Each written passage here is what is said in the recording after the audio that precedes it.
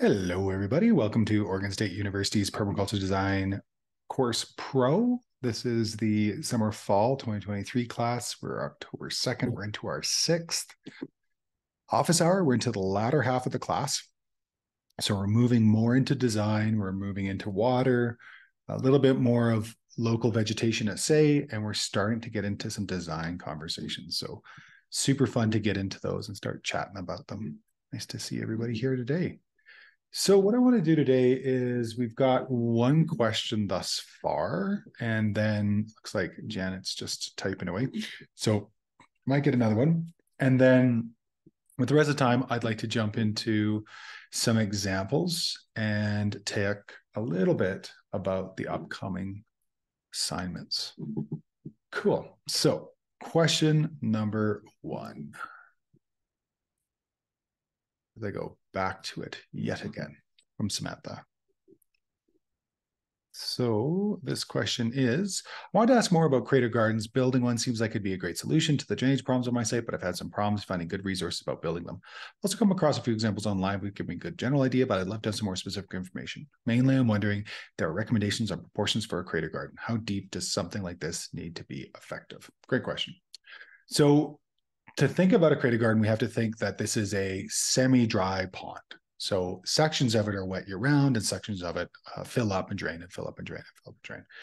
So generally what we're doing is we're terracing up, and we're terracing in such a way that we're respecting what's called the angle of repose. So the angle of repose is the angle in which the material that you're working with will self-arrest. Clay has a more acute angle of repose. Sand has a much more shallow angle of repose. So that's all dependent on your soil and what your soil can hold and stabilize. And usually what we'll do is we'll do a test during. So once we take our first shovelful, we kind of put it off to the side and we let it settle, and we get a sense of what's the angle it's holding. So if it's holding a 1-to-2 angle, we know that the rise will be 1 and the run will be 2. So if it's a 1-to-3 or 1-to-4, we'll get that sense. And that really determines how deep we can be. Because if that angle is more acute, you can be deeper in a narrower area.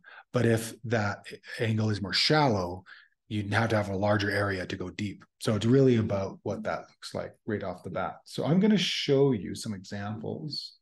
Just going to make sure that I've got all the client information put away. Amarins, is it sound or can you hear me? I can hear him. Yeah. Sorry about that, Amarins. I'm just gonna type in here. Hi, Amarins. Please check your audio settings. And if it doesn't work, and they've already logged out. Okay. So let's talk a little bit about creative gardens. Let me show some examples. So these were examples that Sepp Holzer presented when I was there back in, that was a while ago. I think it's about 10 years. I'm going to share my screen. New share. Sharing. Desktop 2. Cool. Can everyone see that now? Yeah, cool. All right. So generally, when we're looking at creative gardens, this is a great example here. We'll zoom in. Oh, I think I have to, oh, no, there we go. Yeah. So generally, again, A equals B in terms of our bag and borrow pits. So we have areas that we're drawing from, and then how we're moving to. So this area here, this amount of material. Oh, my mouse drawing is on point today. Becomes this material. And the way that we would design this or figure this out is by doing a cross section, like we're seeing here, and that gives the sense. Or we could use a 3D model if we want to use something like Google SketchUp. I'm going to clear that. And then I'm going to zoom out again. And then moving over. And then once we finish that first dig, this is kind of the look that we get. So we have some areas that are definitely going to be pond. These are the 2 posts for the deck, for the dock that goes out into the water. We've seen that before. This is a great example of how embedding of materials can be super useful in a creative garden. One of the things we do in temperate climates is we'll embed rock into the terraces. I'll do this as well, just for terraces, because you'll find that that rock will absorb heat in the early spring. It'll melt there first, and you'll start to get growth around that area, which is really quite beautiful. This area in the bottom here, I don't think these are the same, but this area on the bottom here has what's called a dry creek bed. So if this creative garden is being fed by some other water source, be it roof or runoff or whatnot, then it has a rock armored rundown, so that when the water comes down here, it doesn't scour out and remove the material and then start to channelize. Again, the plantings can be quite dense, so the perennial nature of these plantings can be very dense. This is close to being a good example of the clumpings of 3s and 5s. There's actually a great course coming up with Jamie, who's an instructor here in the class, and we're going to talk about aesthetic design.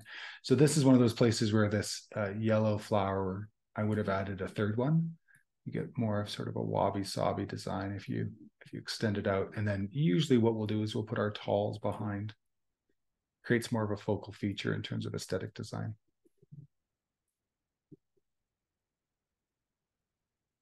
And then, so we've seen these before, those are the ones we saw. This is a great example. I'm actually going to make this full screen. This is a great example of this beginning area. So this is that northern side, southern side. So this is this side of the area of the house. So this photo is kind of up here looking this way. And this is a great example of how you can work in a very tight space to create water capture. You can see that the pond on the south side here, or pardon me, north side here is already done. And this creates walkway into the area, and then again, terraces down into a pond area. This is a removal zone. So one of the last things this excavator will do is we'll build up this last section and then come out. But this is great. So we've got hugels at the top. We've got berms on the bottom, and then we have a terrace structure that comes down. Again, the size of that terrace is based on the angle of repose. So what I would do is if you're designing one, dig a test hole, see the angle of repose. Even a small, like the great thing about angles and percentages is they scale. So if you make a small pile with dirt with a shovel, it's the same as doing it with a big shovel on the end of an excavator. You can get a sense of that, and then you can run your calculations going off of that. And then this was a much bigger one that was designed, I believe this one was in Portugal. Osterreich. No, this is still in Austria. But the detail in this one is exceptional. So just where the water retention zone is, where the planting zones are, how this works. You'll find that in this design, this is corkscrewed terraces. So instead of a full terrace and then another, there's actually a full corkscrew. So it's a full walkway. It's almost like an inverted screw, if you will. So that walkway, if you follow it along here, I'll draw it. So if we're walking along, it's like those maps we used to get in grade 4 puzzles. So it corkscrews down. So those terraces are not all the same level. The terrace that slowly drops as you come down and then into that water as well. In areas like this, and you'll see this here, you'll usually put little pathways to get up the terraces every once in a while, because one of the things that people will do, I had to talk a client out of it last week. They just wanted a big terrace that they weren't able to walk up and down. And then this you can see as well, you usually want a section where you can walk up or have a smooth area. So this is where you'll start to see that smoothness. I'm working on design in the Olympic Peninsula, and we're doing exactly this. We're basically smoothing out the terraces on the inside of the fence, so that way you can walk up and down and access all the areas. Terraces are massive. They're like 10 feet of difference, but they're useful. So yeah, generally that's what I would do. I would understand the angle of repose, and then using either a digital program or a piece of graph paper, pick a scale so everything fits on there. And then I would use that angle of repose 3:1, 4:1, 2.5 to 1, but take your measurements and bring it down to a ratio. And then I would basically design out what those angles would be. And then usually once you're getting into the lower section, so sub 6 feet, 5 feet, you'll want to do a little retention zone, but you can do it more shallow as well. And then just remember that the material you bring out of the pit has to go somewhere. So normally when you design it in such a way that crossover area, so if it's 6 feet and 6 feet, it's 12, you're being conscientious that that other area will be burned. And you then want to go back to your sector analysis and go, where's the wind coming from? Where's that negative wind, that winter wind? The summer winds can desiccate, but winter first and then summer winds, and then place them in such a way.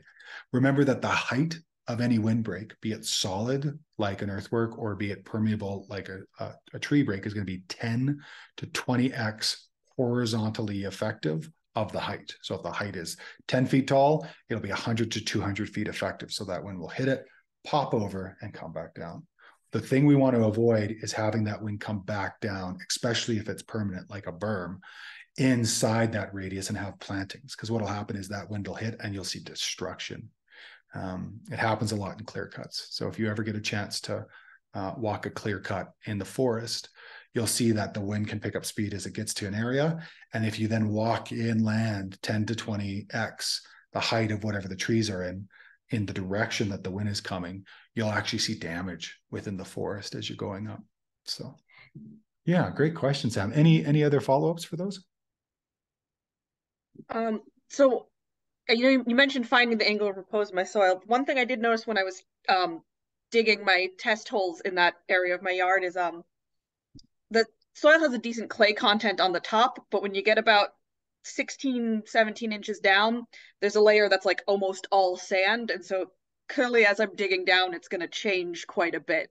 So what I just want to dig a nice deep hole and kind of get a sense of what kind of layers I have and then change the angle as I 100%. All right. So usually what I'll do, and Sep does this in miniature, he actually builds models. So he takes all the material, he sizes it to the centimeter because he works in metric, and he sizes and he builds an entire model in miniature. And then he fills it with water to see if it'll hold. It's fascinating that a man has been doing this for as long as he has, still makes models. So absolutely, you can do it one of two ways. You can build a model to scale, or you can then take a profile cut and use that profile cut on your mapping software or on your piece of paper and basically say, this is the band that's sand, this is the band that's clay. And then if you're coming into an area like at the bottom where you want a pond, you may then need to borrow the material that's coming off of that first 16 inches. And that's going to be the layer that you're going to use to line that bottom, if it's more porous. Great questions. Awesome. Any other follow-up questions from anybody else on this? About the Kreta Gardens? Okay, sounds good. Let's go back to desktop 1 and office hours. Cool. All right. Amarins, can you hear us? I know I saw you came back. Just let me know if we're good. And then I've left the examples there for you to check out there, Sam. I know there's Janet, in module 6, soil improvement methods, it was mentioned that managing grazing, if done right, can help regenerate soils. Could you just a little bit about what done right looks like as far as stock density per land, per grazing time? For example, how many horses or cattle on a given portion of land, and should we allow the grass to be grazed to 50% of stem height? What are the ground rules for good grazing practices? We have our lower pasture divided into several pastures, but I still feel we are overgrazing. Yeah. Okay. So the number of holistic management courses I've taken have all given different numbers for stock days, and that's generally what you're dividing down to. You're dividing to for these animals and their appetite and the growth per the field. What is the stock days? How many days can this herd specifically be on this area? And Joel Salatin puts it best. It's basically once that grass is raised down to boot height, so basically 5 to 6 inches, that's when you want to move the animals.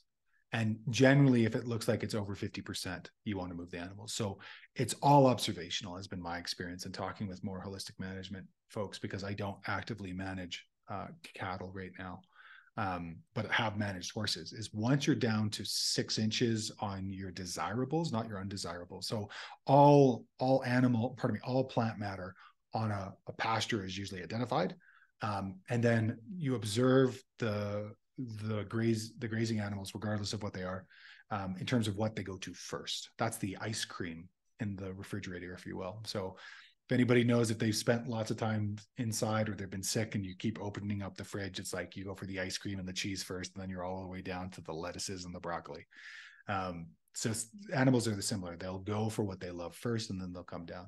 So generally what you want to do is observe them, observe for what they're going for, and then monitor that specific species. When that's down to 6 inches from ground, what you're trying to do is protect the crown. Again, the crown in any plant is where we go from vegetative matter to root matter. And the crown is normally the brain of the plant. It's where if the plant is being eaten above, an auxin, AUXIN, will be sent, which is a hormone, will be sent from that eaten tip down to the crown going, we're dying, produce more vegetation. This is what happens with pruning. This is what happens with grazing. So when we prune, it's like we're being graziers, but with sharp shears, and we're pruning out and we send that information down to the crown and the crown comes back up. The other issue I'm trying to point out here is that if we're not respecting the crown, either by allowing animals to eat into it, or if we ever inundate the crown with either mulch, so we mulch too close to the stem of a plant, that's then being that then is then moving from vegetative matter to root matter, you enter into vectors for disease. So this is why we don't mulch directly up against the stem. We pull back a couple of inches or 10 centimeters or thereabouts. And then the other thing is we never want to design either our basin swales, net and pan swales also called, or swales themselves. So that way when the swales fill up, that the stems that are to be fed by that water could be inundated with water. That'll create crown rot, which will be stem rot, and then you'll lose the plant. So we want to respect that crown. Same thing with grazing. We want to respect that crown, because if that crown gets eaten into, that crown will die out. So, Janet, looks like you just came on. We're just getting to the end of my explanation of your question. So definitely come back and listen again. But basically observe your animals as they come into your new pasture. This is a pasture that's been left to rest and the grass is high. Observe the plants that they're going for first. And then when those plants are down to 6 inches, or what Joel Salatin calls boot height, that's when you want to move them to the next pasture. That gives that site a lot of regeneration time. Great question. Louisa, I was curious about how our course modules map onto working with clients in a professional setting. I love that. Do you find that in practice, all the steps are needed for thoughtful design or workflow to become more specific or summarized over time as you gain experience with site and applying the principles? In other words, when working with clients, do you find yourself working through the steps we do in class? Great question.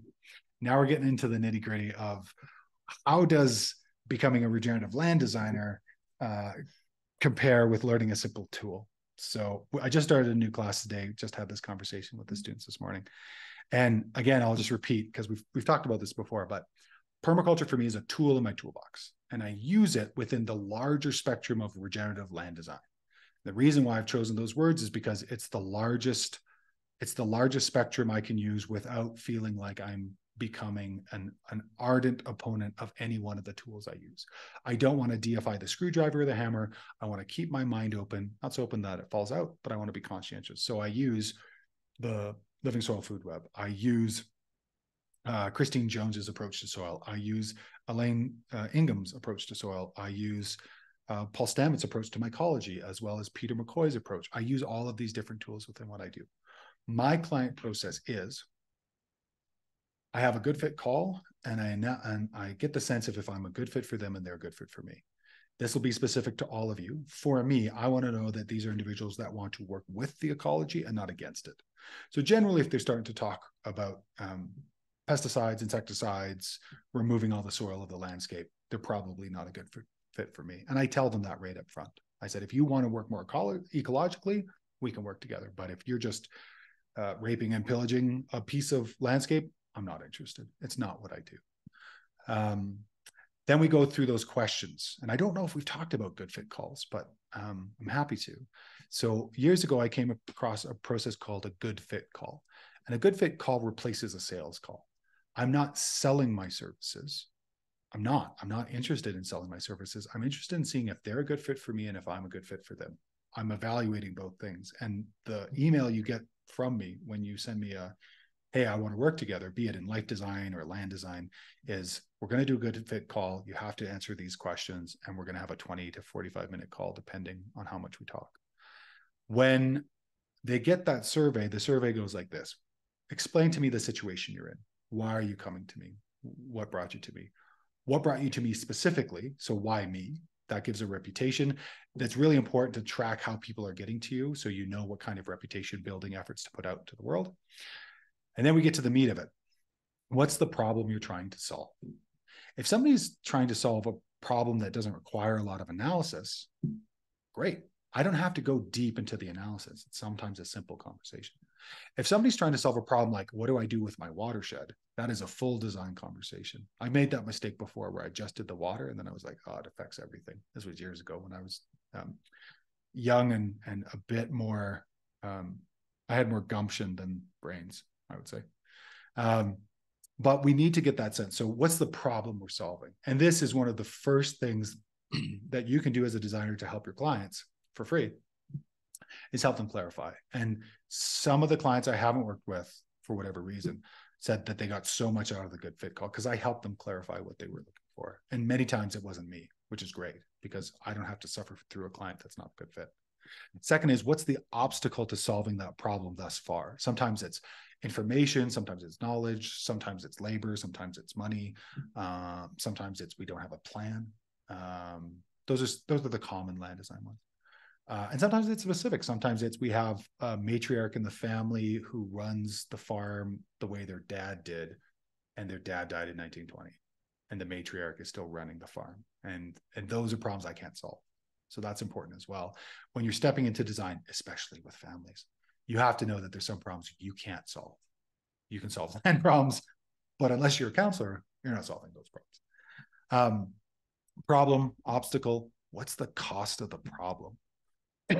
If the cost of the problem isn't high enough, they may not be a good fit for you because they're not interested in your services because your fees don't equal the pain that they're feeling.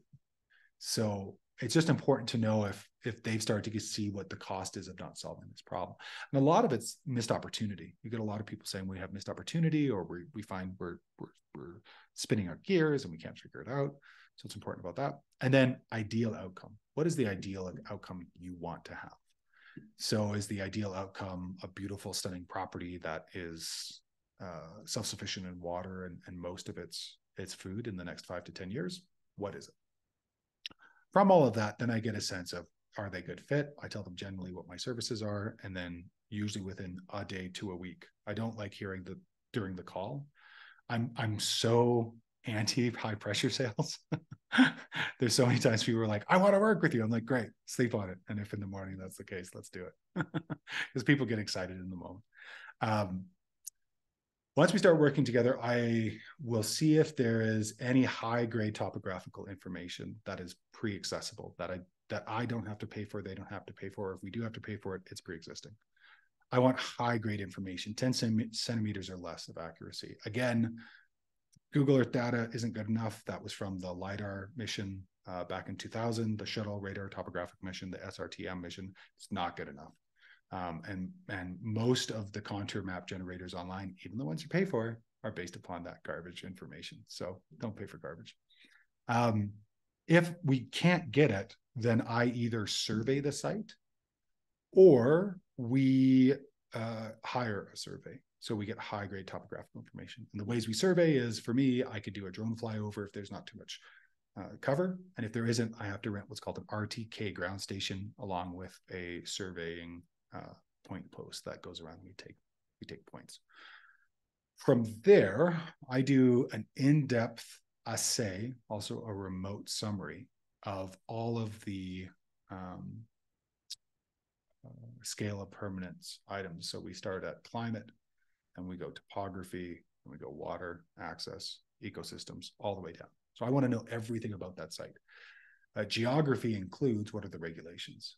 So if I can't do the survey myself, I will hire an urban planner, and they will do a survey of the local regulations for the client wants. So at this point, I've got the client wants, the clients are looking at it, and I'm comparing the two. At that point, I start working on a concept design, and I primarily use Google Earth Pro plus Morpholio Trace. So Google Earth Pro allows me to put all that georeference data into the material. I put it in. As we start to compare and contrast the template, I do a survey, I do an interview of them, I get a sense of what they want. I will make a base map, usually on Google Earth Pro. I will then develop usually a sector map and a microclimate map with them because they know the site better than I do. And if we don't, we start interviewing people around them to understand what are the flows, what's going on. That gives us the information we need.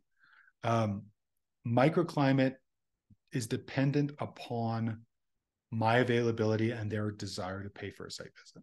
So my design fees used to, but don't anymore, include site visits. Site visits are extra. And site visits can be half a day, 3 hours, 8 hours. I just did one. It was, I think, 3.5 hours long. Flew the drone, did a vegetative assay, got a sense of what was on the site. Had to challenge the idea that water runs uphill. It's fun. Well, the water comes this way. No, it doesn't. This is lower than that. Water comes this way, not that way. And then soil samples, I tend to take, I tend to do lab soil analysis, and I'll do a hand site. So I'll usually do a ribbon test. This is one of the reasons why I introduced the ribbon test into OSU, because the ribbon test you should learn how to do over and over again. I would suggest during the seasons that it's not cold and frozen, do 4 or 5 in a month. Just really get a feel for it. It's a really good tool to have. And then I'll do what's called a visual assay. We don't do it in this program, but I've been advocating for it for a long time. Basically, you do a transect, which is a square. Pardon me, a quadrat. A transect is a line. You do a quadrat and you do a visual account. How many insects can we see? How much of that area is covered and uncovered? And all of this gives us information about what does it look like? So what does the soil ecology look like? Then I'll send away a sample, usually to A&L laboratories, and I will get a full mineral assay, a pH, which can or cannot be useful. I can talk about that. I will get a fungal to bacterial ratio, which they can now do usually quite easily and cheaply. And if there is any contamination issues, I will get contaminant specific, because you have to pay for each contaminant you test for. So like if you're testing for arsenic versus boron or versus radium, you have to specifically pay for that. These are all extra. Sorry to interrupt. What if you don't know that something could be in there? But could it, like, what if you don't suspect a particular contaminant? You could just miss it then, right? Yeah. You didn't know to look for it. Okay. Same thing as healthcare, right? Like how many people go undiagnosed because we don't have a general scan that'll take everything. So usually what I'm doing is I'm asking questions of the neighbors. What generally has the industry been around here? Who's doing what in terms of farming? Are people spraying or overspraying pesticides or insecticides? If there is an issue, I'll usually do glyphosate and usually broadleaf herbicides is usually what I'll do, just to get a sense of it. If there's any indication of a dumping zone, and if that dumping zone is directly above a waterway, I'll usually do a full heavy metal test somewhere along the drainage, usually at the bottom, because water flows downhill, and I'll do a water test. So sometimes I'll do a water test as well if there's contamination. It's kind of a different protocol with water. Vegetative assay. So we talked about that. This is usually why I want to know the climate's ecology before I get on site. So I can basically do a bingo. Like, did I see this animal? Did I see this animal? Nope, no, none of these, but I am seeing them here. Okay, then that starts to generate the like, why? Why am I seeing them only here? And so that's a bit of the processing that takes time to learn. Then I'm taking a look at ground cover, and then I'm taking a look at animal and scat and seeing if the animals that should be there, if there's signs of. This is a whole other skill. I took a couple of tracking courses to start to identify scat and just understand which animals are which. But like I talked about with plant ID, there's also scat ID groups on Reddit and social media. So it's a great place to go, whose poop is this? And just understand sometimes what they're eating, because that can also be an indication. I just came back from the Galapagos Islands, and the land tortoises, which are wild, they squeeze their food. And so a lot of their material that they eat ends up coming through their feces. So you can tell exactly what they're eating. So that's important as well. And if you're working with grazing animals like cows, it's important to be able to identify material in scat as well. Okay, where are we now? Cross sections. So I'll usually do 2 or 3 cross sections of a site, because I want to understand what is the what is the drop, and it's usually to help the client understand what their site looks like. So I tend to do that, or I tend to take the high grade elevational data, and with the help of a GIS specialist, I will drape a high resolution ortho photograph over that topographic information, so that way they can see their site and they move through it. I realized I should start doing this a couple of years ago when I was working with a client who was an early adopter of virtual reality, because they were a pro gamer. They played video games professionally. And they're like, I want to see my land through Google Earth. And so we flew through virtual reality to see their site, and he got it like immediately. And I was like, oh, that's a cool tool. I should start using that. So started to develop that as a tool. So now we're at soil, which we talked about. So I'll do assessment of any sort of soil materials in the area, or the materials that they personally have or have access to. So that's the same. Local ecology is the same. All the ecology is exactly the same. I do a high definition scan of ecology. And then we get into design. And so at the end of my first round with folks, I get to a conceptual design. Generally, what should go where? This is the end of what I call the feasibility study. And it's a feasibility study because they're asking me, I want this, and I'm telling them, is it feasible? I used to have people say, I want this, and I would break my back trying to figure out a way to make it happen. And I realized that was dumb. Not all requests are viable. And sometimes people want an economic essay. They want an enterprise essay. Could we do this enterprise on this site? And that's super fun as well to get into, which is a whole other specific skill set. We get to the end of the concept, and they get a full feasibility study, which people have called the manual to, like the car manual to my site, because I go into how your site works. And then there's all of my GIS overlays. So we've got aspect, slope, degree percentage, solar wattage per meter squared, because sometimes you want to put more sun-loving plants in a certain area. So that gives us that. Total water indicator, total water wetness, and then capture. So they get all of that plus the concept. And right now I'm doing concepts via Google Earth Pro. If they want to spend the time to either get it rendered by somebody, so you can generally see what it would look like, or if they want to spend money on me to render it with Morpholio Trace, that's fine. But I don't offer that as a base model. From there, then we go into detailed design, because at that point, I usually know how much a detailed design will cost. And depending on what they want, we'll go all the way down to landscape design details, so that way they can hand it off to a landscape designer.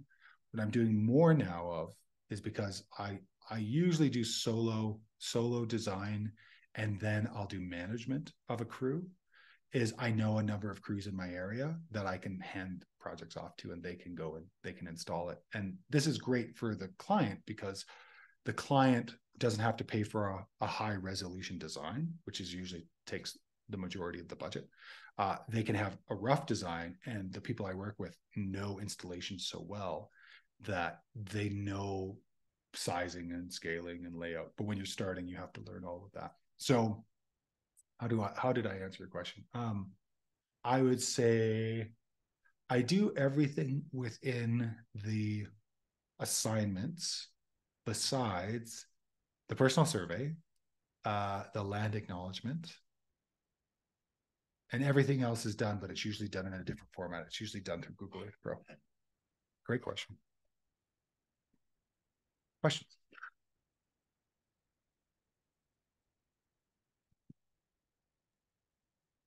No question. Just I was in my head of being like, okay, so how do I download all those competencies? But I guess it'll just take time. And also I'm tired. That sounds like a lot.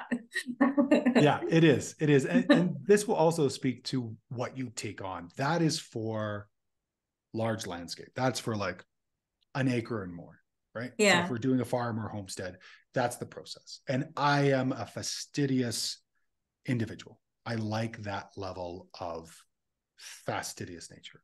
There's lots of my colleagues that will give a rough plan, and that's what they do. Or they'll give a detailed plan, and that's what they do. So part of it is getting a sense of what is it that you want to offer, and how confident are you in your designs? Totally. No, I think it's really exciting when you are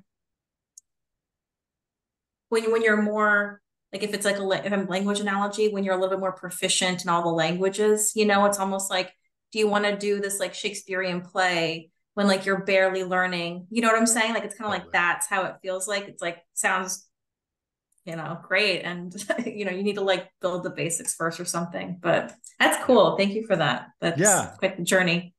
No worries. And when I started, I would do a sector analysis because permaculture was the only tool in my toolbox. So I would do a sector analysis. I would do a microclimate analysis. I would do a zones analysis. And then I would start to design. That's all I would do. And sometimes the client got to see those tools of assessment for me. Sometimes they didn't. Sometimes it was like, I just want to see the design and I just want help in like what to do. Phasing plans became a really big deal early on. People really want like, what do I do next? They want help with the prioritization and the sequencing of something. And that's where the scale of permanence is so useful, because you should start at the top and move down. We can't change the climate any more than we already are. Move down to geography. So what are we changing in terms of hardscaping, earthscaping? Then we move down to water because it's dependent on earthscaping. Then we move down to access, because if you can't access it, you can't work with it. Then finally we move down to ecology, right? Ecological systems. So even there, I was just talking with the class this morning that just started, and long, thoughtful, protracted thought, observation, long, thoughtful, protracted observation. That's what sets permaculture away from everything else.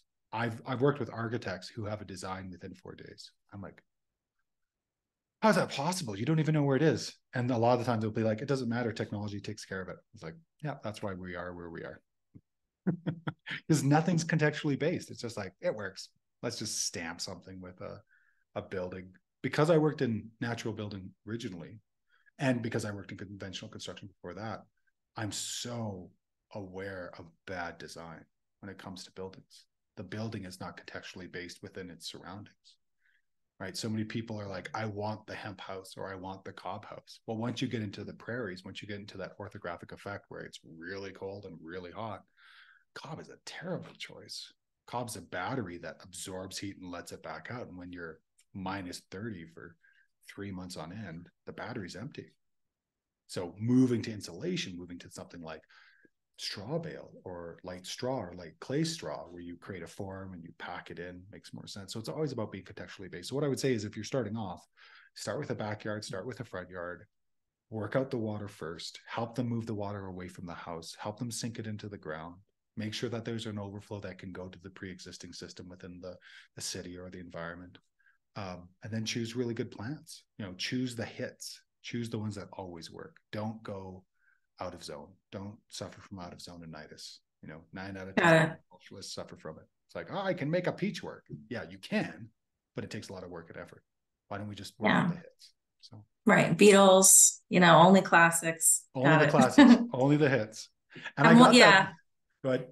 I was gonna start with like my own yard. So like I can only disappoint myself or be happy with myself. That's very low stakes. And then I was gonna do volunteer projects, which also free labor. What are you gonna do? Like ask for a refund? You know what I'm saying? I can get 100%. Practice. And then I was gonna say, it made me think about that video about on the watershed, how they talked about how the states would be divided if it was based on watersheds. With that comment you made about technology, the mentality of it, like that's something that I've thought about like quite a bit. And anyways, I'm just processing out loud, but yeah. Okay. Yeah. Anyways, that's it. That's a great way to do it. And take before and afters of your projects. So take before shots, after shots. And the great thing is you get to showcase what you're doing. So if it is an urban lot, signage at the front, this is a landscape designed with permaculture. Permaculture is X. We work to meet the needs of the surrounding ecology and provide for those inside it. Like, let people know. And usually we'll do a snack track. Snack tracks are kind of the it thing when it comes to urban design, which is you feed the pedestrian passengers, right? The traffic, not pedestrians. You feed them. So basically you have like high berries, low berries, and then you have little signs of what's ripe and when. This is edible, eat this now. Because so much of when you're growing up as a kid in urban landscapes is don't touch the berries, because mostly they're poisonous ornamentals, which is hilarious. But yeah, and then volunteer, absolutely. And then the big thing is if you are going to go out there, choose clients that if you're willing to work for free, they're willing to put up the money to put the design in the ground so you can get reputation building materials. Like, here's what I've done before, here's what I've done after, here's what it looks like. That's the most important thing. Jawohl. Amarins, how much time do you invest in a project before actually getting to the design part? So feasibility studies are rated anywhere from 3 to 6 months, sometimes 9, depending on how far away they are. Each section is dependent upon the response time I have from the client. I don't like doing more than one project at a time. I learned years ago when I was doing 37 projects at one time and learned that I had lost my mind and I had lost my sense of enjoyment. So, and then I just kind of came down. I was like, well, I could do like 2 projects at pre-design and design. I was like, no, I just like working on one. I like working on one and doing it really well, and then working on other projects. So that's the important thing for me. But again, the way I run my design business should not be the way that you run yours. You should follow Bruce Lee's advice. Take the best, leave the rest, and add something uniquely your own. If you want to do a design business, how does it look like for you? Who do you want to work with? What's your clientele like? One of the things that I do, which I really appreciate from Gordon and Baird, Baird, at eco-sense.ca. Gord is a major influence in my work.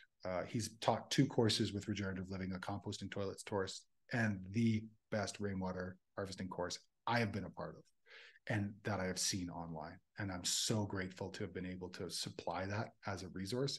So many of these design, rainwater design courses are run by people who don't install, and it's a problem. Like, you want people who are installing rainwater designs or installing composting toilets to teach you how to design them.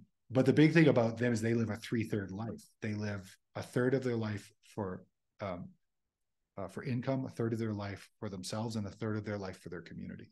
So there's a third of what they put out there, which is for others. And so I've been working with a couple of indigenous tribes, helping them create sustenance gardens for their elderly and for themselves. And once you get to that place, it's really nice to do a little bit of volunteer work and just give back to whatever system.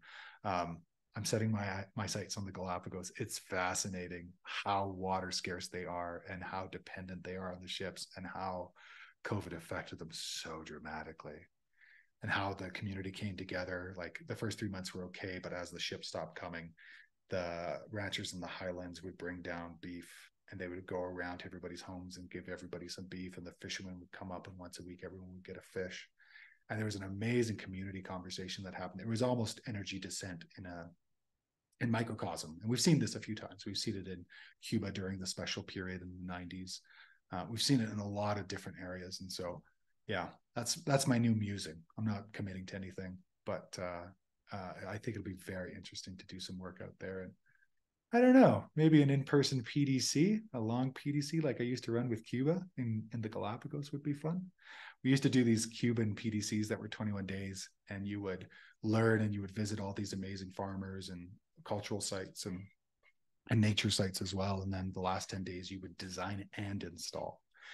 Now, the instructors kind of had a sense of what was going on first, but everybody went through the design process, and we kind of crafted and helped people. And then you designed for a few days, and then you installed. You just went right into it, and you were digging swales and putting in plants and showing people how to do low-tech compost tea, which is sopa de caca in Spanish, which I love. But yeah, can you repeat the name of the water design person? The rainwater harvesting design was Gord Baird. And regenerative living. This is my first day back. I haven't touched a computer in 10 days. It's taking me a moment to remember what the heck I'm supposed to do on this thing. Let me just find the rainwater harvesting masterclass.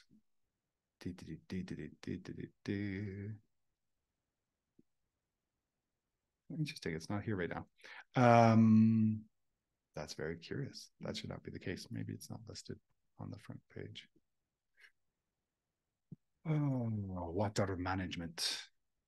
Interesting. Oh, I know why.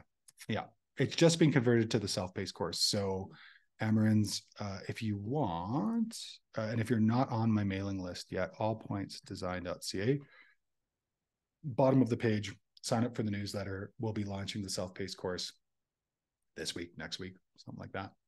Gord is one of the busiest rainwater harvesting specialists I know. He also does water treatment. So that's also part of the course, how to treat water to a potable grade. He works on small and large scale community water systems, including residentials as well. So it's a good resource for folks. Let's go back and see. How much time do you invest? We said that 6-9. Can you repeat? Yeah, both of those are in. Cool. What else? We got 15 minutes. Any other questions? Janet, yeah, go for it. Yeah, can you mention a little bit more about the you said you were into natural building. Like, what were the different things that you looked into? I'm kind of interested in earth bag building, and I wanted to maybe do a like a not a cellar, a root cellar kind of deal. Yeah. Anyway, I'm just curious what you can share about that. Yeah, for sure. Well, natural building is an incredible skill to have in your arsenal, be it in a project specific way, like you know how to build cob ovens, so you know how to have outdoor cooking appliances, or be it wood material, so you know how to work with pole wood, let's say, or timber frame. So all of these have really great and amazing applications for our work. When we come to structured design, and specifically when we come to root cellar design, there's a lot of really great ways to go about it. Generally, earthen root cellars have the best thermal insulation and the best U value to basically moderate temperature during the summer and during the winter, because you don't want a root cellar to freeze and you don't want a root cellar to get hot.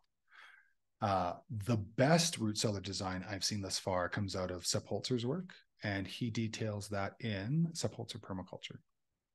And then Zach Weiss of Elemental Ecosystems does an amazing job of explaining that conversation. And generally what we're doing is you're creating large timbers in a pit that has a sloping floor that goes away from the back of the root cellar. So if the condensation does build up, it moves out the front door.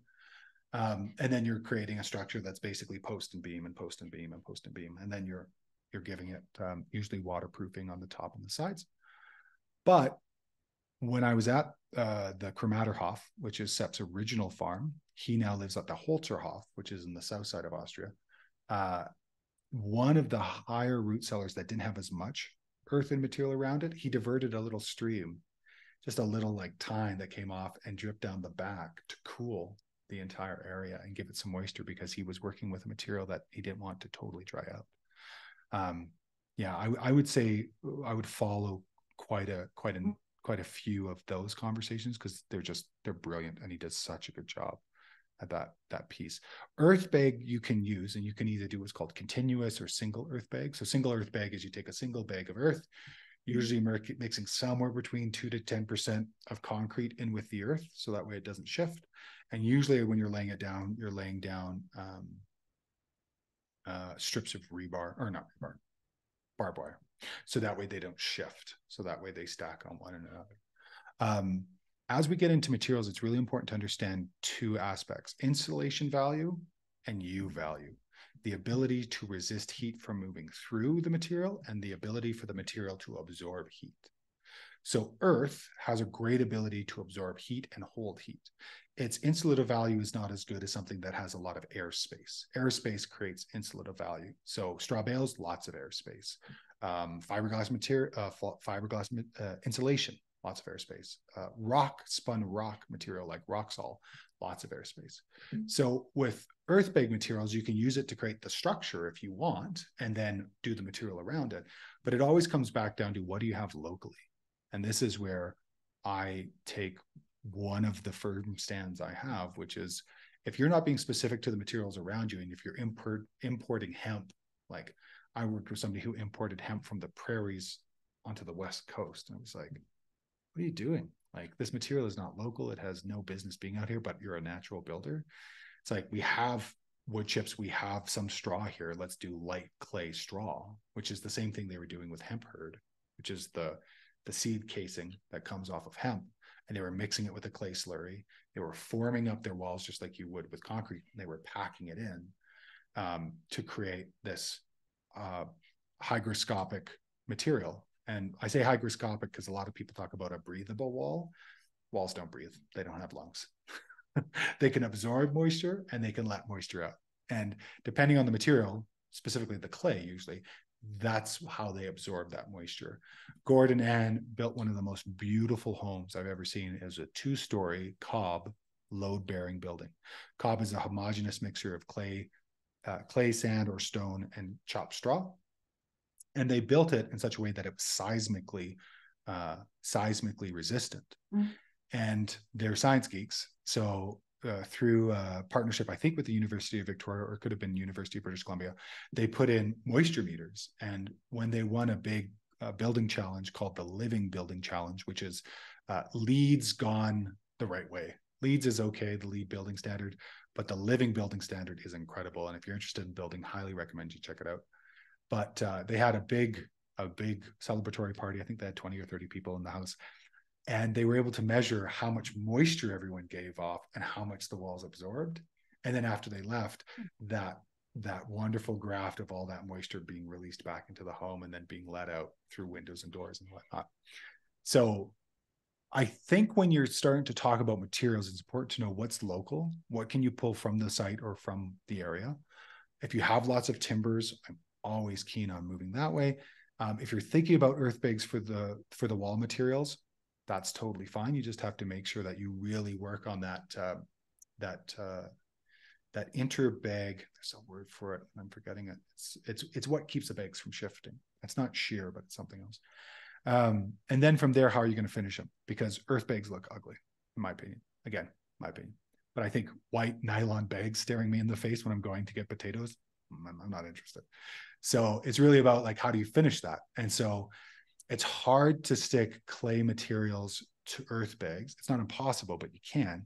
So a lot of people do concrete plasters, which is okay. But again, what do you want to be surrounded by?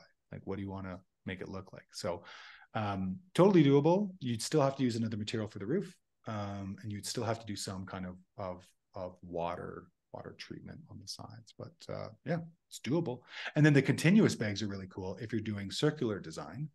So continuous bags are basically just that. It's a big long tube, you fill it up and you keep working with that material, and it's very stable seismically because it's always got that homogeneous feel to it, but it's not cob.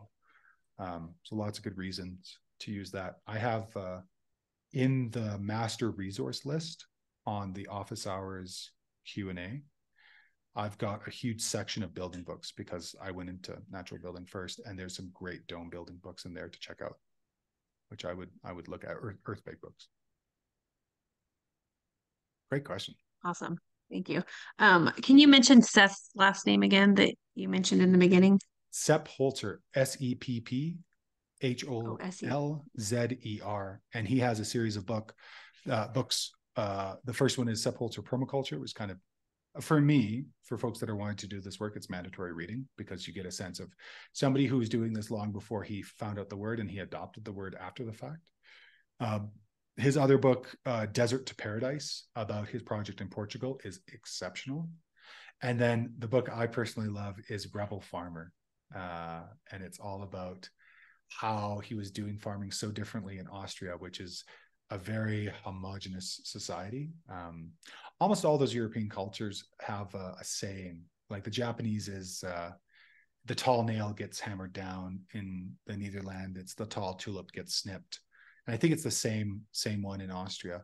But they came with a psychiatric wagon to take him away to the asylum because they thought he was crazy for growing fruit trees and doing ponds and all of those things. And he hid in his land. He's like, you're never going to find me.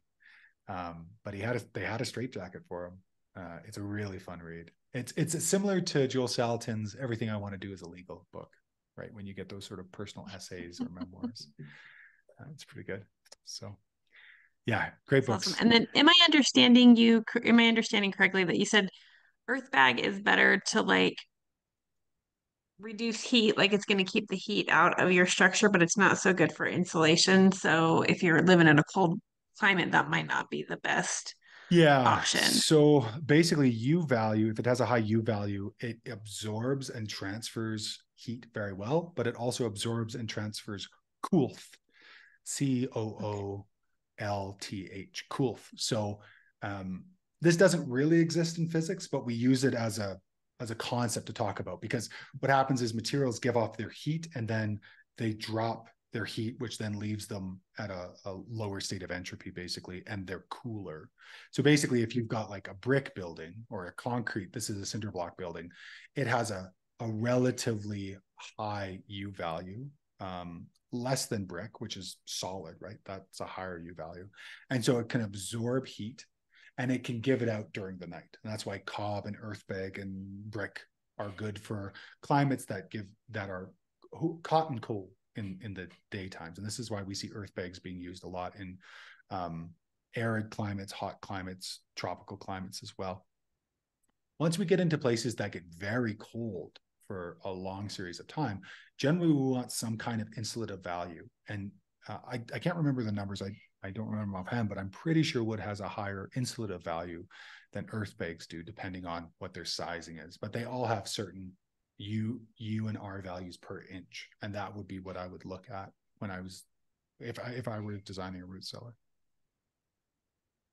So what kind of material would you recommend for an environment where you're like, last year we had -50 temperatures here? And where are you guys? So probably not earthbag. In Wyoming. Wyoming, yeah.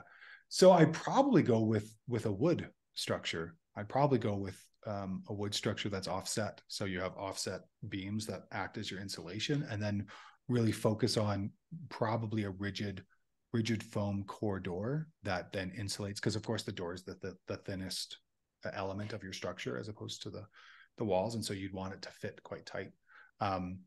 You could do earth and bag if you wanted to create a bit of a buffer around it, but I'd probably do wood. It's about the same situation as you're looking in Austria or up where I was living in Alberta. Thank you. Yeah, you're most welcome. All right. Any other questions? Look at this. We had no questions and we spent a whole hour. Awesome. How's everybody feeling about the course? Overwhelmed? Like they took on too much, but they're loving it at the same time?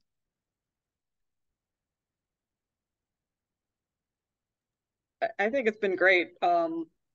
Definitely the last assignment, I'm glad we had the extra bit of time for it, because it took me a lot longer to deal with my soil than I thought it would. I did have an unusual thing with my percolation test for one of my holes, and I ran the test 3 times because I was so convinced something was going wrong.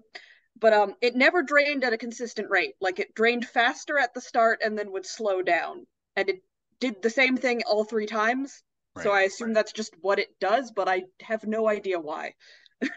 Yeah, so fast percolation at the start and then slower towards the end means that when your soil gets to what's called field capacity, think about microscopically, you have these soil PEDs, these molecules of soil. And so they're clay, sand, and silt. And basically there's a water lens around each of these little molecules, these little soil PEDs. And then there's still terrestrial airspace. With sand, there's better infiltration and better drainage. With clay, there's poor infiltration and much poorer drainage. So usually when we get high infiltration at the beginning and then it starts to peter out, that means that soil moves from dry to field capacity. And then when those interstitial air spaces get filled with water, then we move into saturation. So that means that soil starts at a good infiltration and gets to saturation relatively quickly and then slows up. It just means that it probably is kind of central to a clay, or it's stratified in that the first section is quite porous and then it hits a poorer draining soil. Yeah, oddly enough, that section of my yard has the least amount of clay of all the samples I took, which is what was interesting about it. Yeah. Well, and the other thing is that could be below your test pit. Yeah, it's possible. That's true. I have no idea what's below where I dug, Yeah. Did you took a look at the NRCS data for your site? I'm guessing. Yeah, it's mostly high amount of fine sandy loam, like very high amount of very fine sand. Okay. And are you an urban area? Somewhat. I'm in a more of a suburban area, I guess I would say. Okay. But I'm relatively close to some urban areas, so.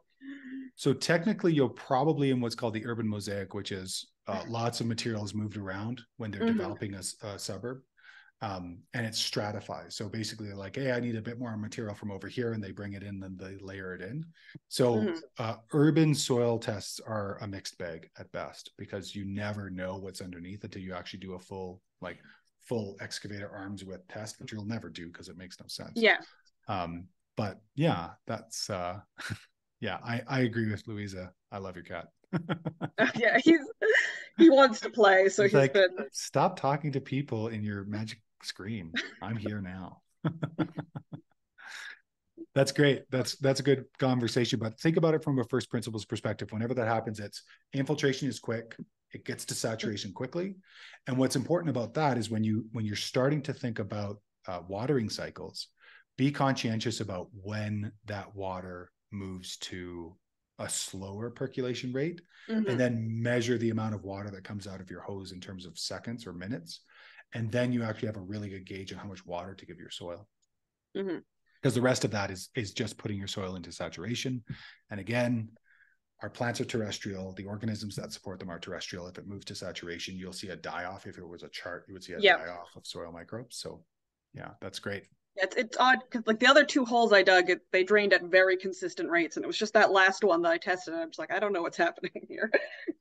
Yeah, if it mattered, I'd probably then go like 5 or 10 feet out on a triangle, and so like do triangles on like a, what is that, a hexagon, and then kind of get a sense of if that's a localized effect or not.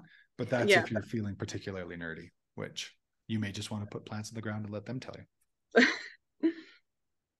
Awesome. Thanks so much. Anybody else want to pipe in how they're doing with the class, or any conversations that we need to address?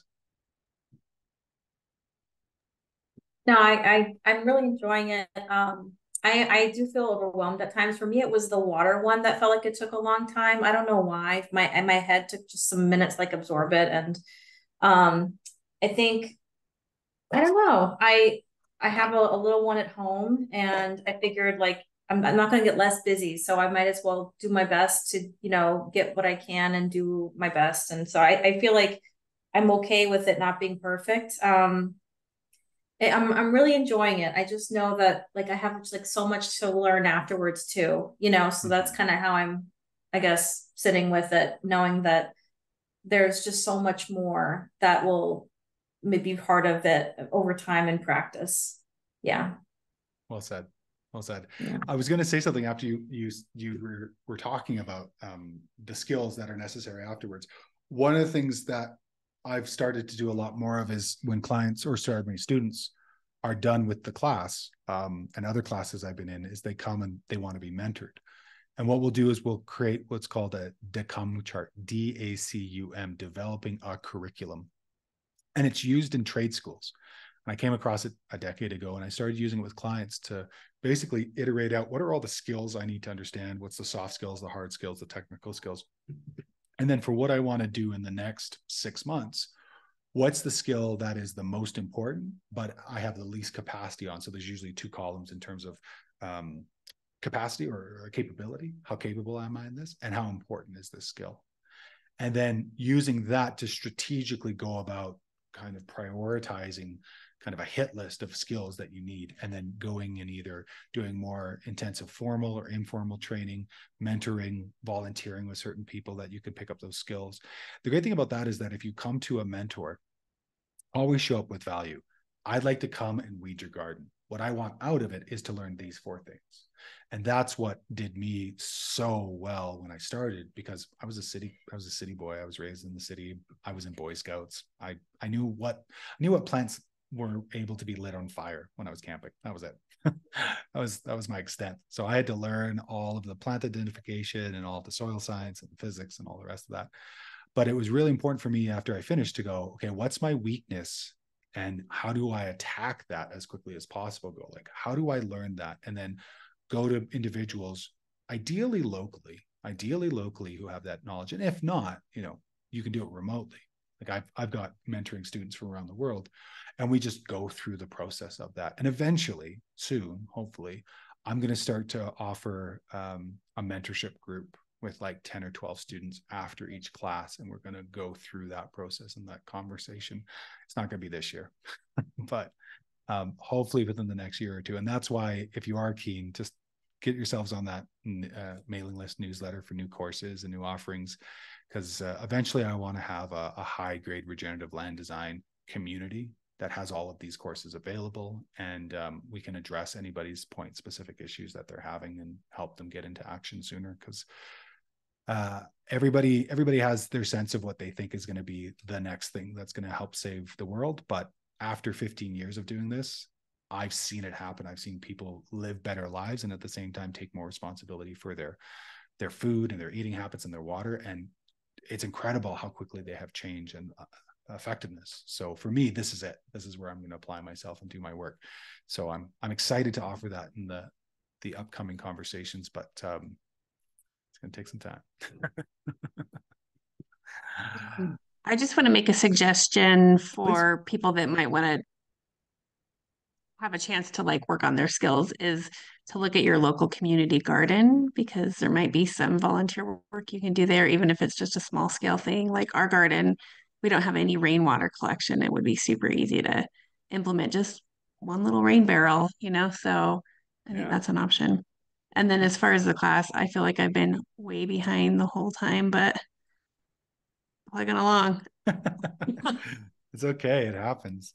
One thing to keep in mind, and this is really important because I say this at the beginning, we talk about it and then people forget about it, but there is a hard deadline for this class. Up until this point, it's like, I accept anything up to 2 weeks. And after 2 weeks, you may not get a full amount of feedback or any feedback. You may just get a mark. So all the assignments, everything is due on December 4th.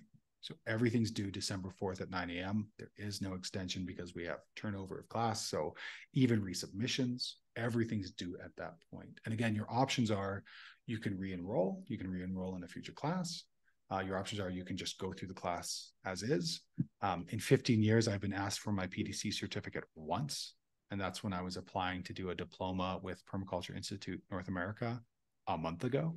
So for 15 years and 8 months, no one's asked me for it. So do you need it? I don't think you do. I think the knowledge is invaluable, but I don't think you need the certificate. So you may decide not to do it that way, or you may decide to re-enroll and do it again. So there's options, but just know December 4th, 9 a.m., everything is due. Our passings, it's a B+ that we need to meet the competencies for the certificate, I think. I'll look at the curriculum, but to get your certificate, you need to do all assignments, and you have to get 80% on all assignments, and you have to do all of your peer reviews. So you have to do 2 peer reviews per week, not per assignment, because sometimes there's 3 assignments, but per week you have to do 2 comments on somebody else. And I think it's this, not yours. Yeah, this doesn't apply to you, but basically we're increasing the requirements for the peer review. So you can't just say, great assignment, I'm glad I saw it. But for you guys, it's the same. So should be good. Any other questions? Okay.